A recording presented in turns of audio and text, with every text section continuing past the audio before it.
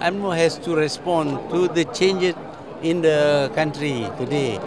Changes like the new media, the alternative media and all that. So UMNO must respond to that.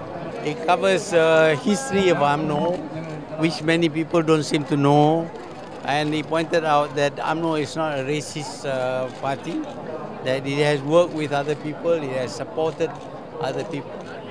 Pada hemat saya, ini satu lagi semacam indikasi bahawa Presiden Parti tidak mahu meletakkan parang yang tajam untuk memenggal leher orang yang tidak lagi boleh memberikan kemenangan kepada parti. Tetapi kita harus melakukan self-criticism, muhasabah pada diri. Kalau kita tidak lagi boleh memberikan kemenangan pada parti, maka kita hendaklah mengundurkan diri.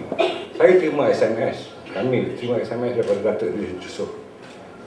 Dan Datuk Idris menyatakan bahawa beliau bersedia untuk tidak menawarkan diri dalam PRU 13 ini. Ini satu contoh yang baik. Dan saya fikir harus ramai lagi yang bersikap demikian.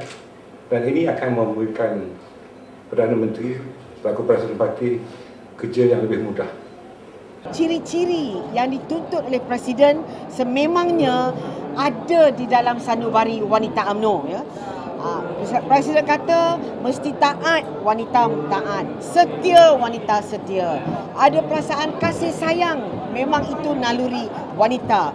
Berkhidmat, berjuang, berkorban, semua inilah saya nampak ya bahawa memang ada di dalam sanubari wanita dan insya-Allah wanitalah yang akan membawa kepada kekuatan dan kemenangan PRU 13 nanti insya-Allah.